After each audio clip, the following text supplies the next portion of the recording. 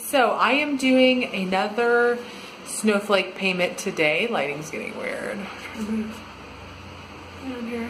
Whatever. It is from my bank does kind of like Bank of America, like keep the change. You know, they round, like if you use your debit card, it rounds up to the next dollar and then puts it off into a little savings account. And so that is what I'm using, is the amount that has built up in there over the last couple months. So let's do it. All right, here we are getting ready to make that little Snowflake payment. As you can see, the current balance, or the balance on the last statement, is now below $400, so that is exciting. All right, here's this little bitty $10.82. All right, do we approve the payment? Yes, we do.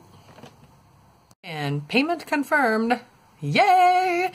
There's a little bit further along on that credit card, so I don't know, guys. Let's see if we can get that paid off before the end of the year. That'd be awesome.